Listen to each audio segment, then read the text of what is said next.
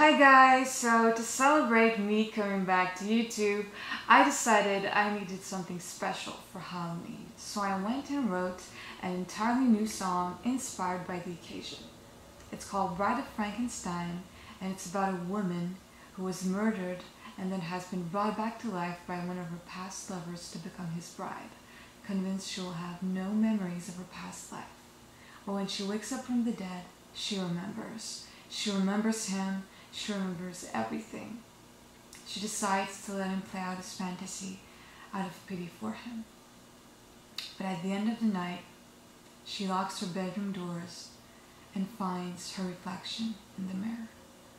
As she gazes deeply at the single tear rolling down her cheek, alone she starts to sing to herself. She starts to sing this song. So this is my interpretation of the Bride of Frankenstein. So I hope you guys will enjoy. So here we go.